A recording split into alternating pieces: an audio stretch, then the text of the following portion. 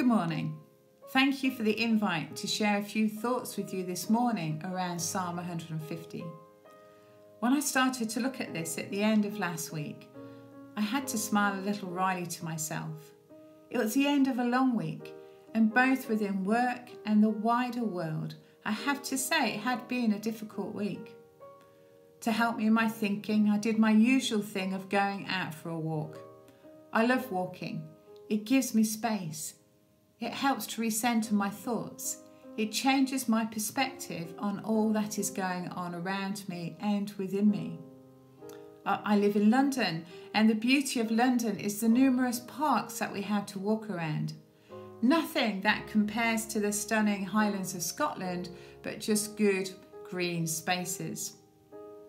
And in that walking and in seeing the changing colours of autumn and the smiles on children's faces, I was again reminded of things to praise God for.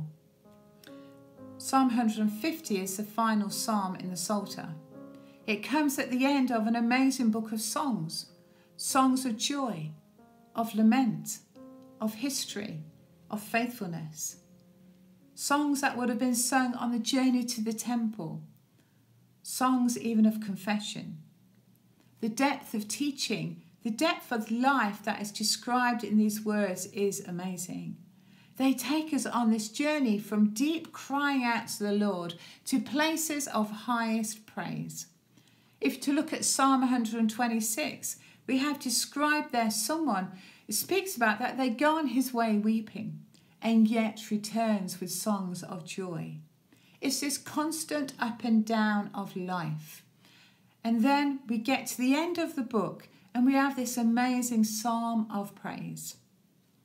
This psalm is easily broken down into parts. Simply, who do we praise? Where do we praise? Why do we praise? How do we praise? And finally, who does the praising? Yep, it's certainly a 5-point sermon there, isn't it? Which could sound a little excessive, but I promise we're not going to do 15 minutes on each point. But who do we praise? Well, the psalmist makes it very clear that we praise God. That's the opening sentence. Praise the Lord. No ifs or buts. No list of alternative gods to praise. First and foremost, God is the object of our praise.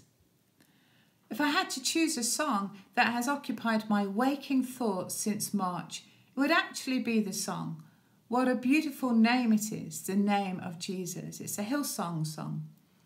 There's a line in the song which says, you have no rival, you have no equal, now and forever, God you reign.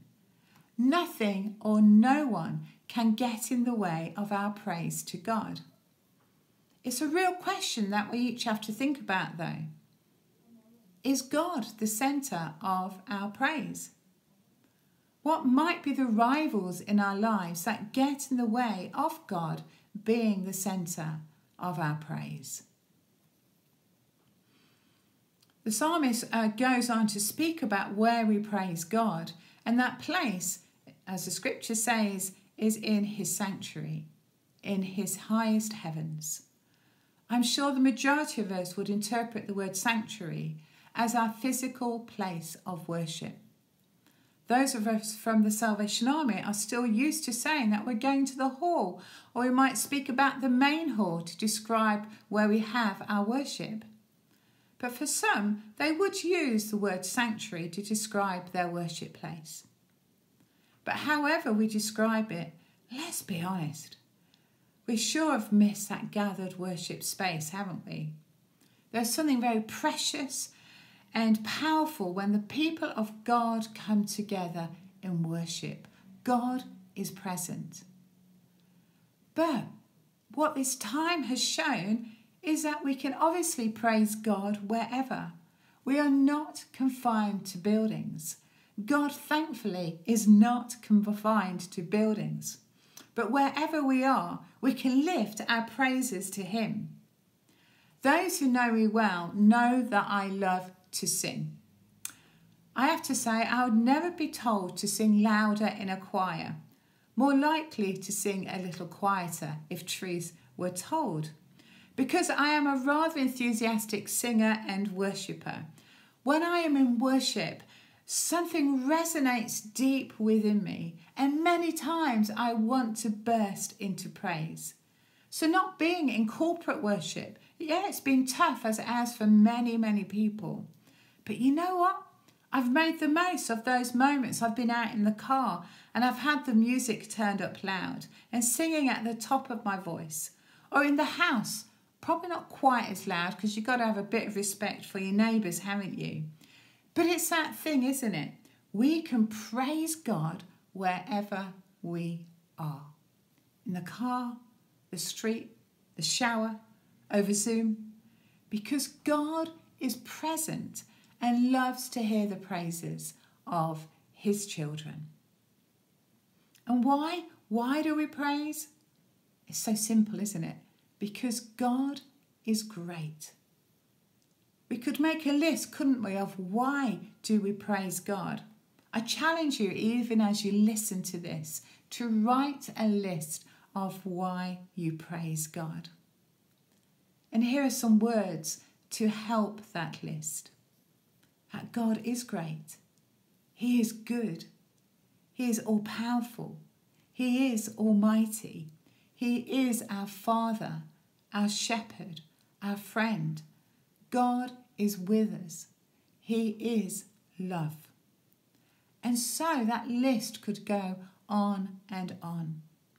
It's such a simple thing to do, but at times when the storm is raging, when we find it hard to praise, we have to remind ourselves, don't we, of who God is and why we praise him.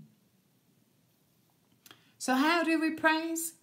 Well, the psalmist goes on to describe how we praise God and lists all these different ways by trumpet, harp, lyre, tambourines, dancing, strings, pipes, cymbals.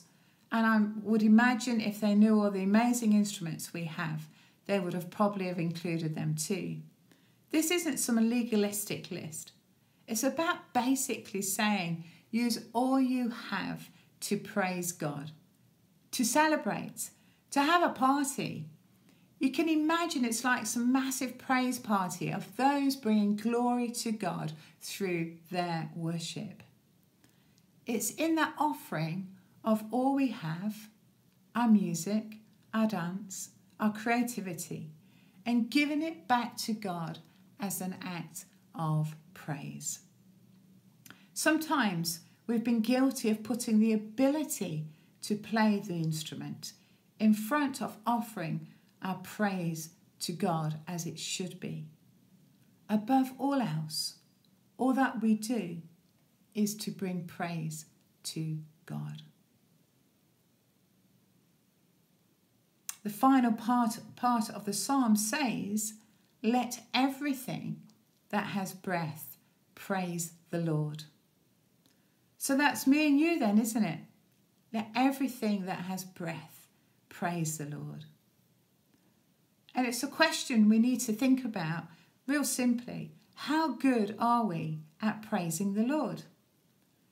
For some, it does seem to come quite naturally, doesn't it?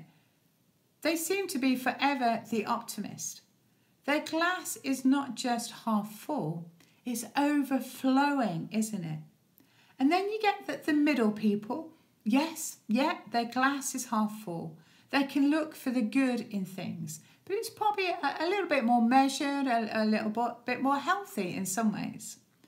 And then we get the glass half empty folk. And we probably all know one or two of those too. But the truth of the matter is that God calls each of us to praise him, whether we feel like it or not. In Habakkuk chapter 3 verses 2 to 16, that's Habakkuk, minor prophet in the Old Testament. Habakkuk, though, describes a disaster coming on the nation of Judah that would, in effect, destroy the country.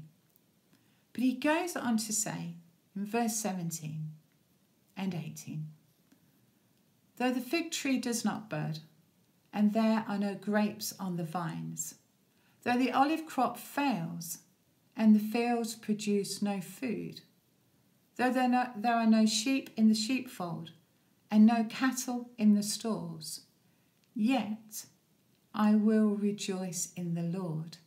I will be joyful in God my Saviour. Did you hear it? Did you hear the small but very powerful word, yet? In effect, Habakkuk is saying, even if everything is taken away, yet I will rejoice in the Lord.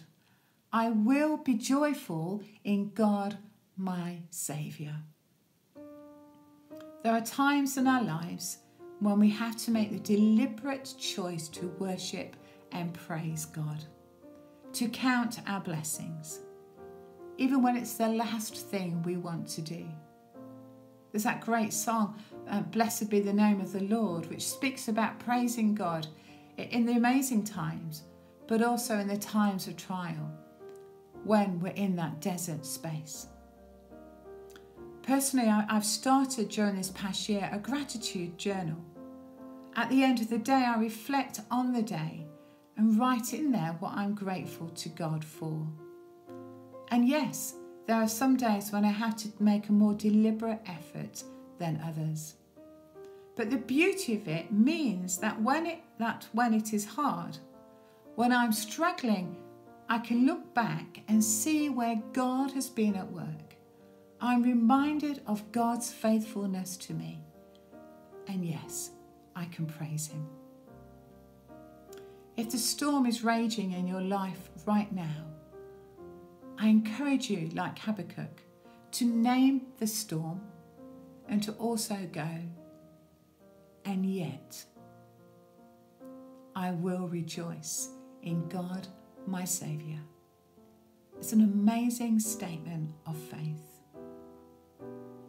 Always remember, God is with you in the storm. And when you have little energy to praise, tell Him, because He understands. Praise the Lord. Amen.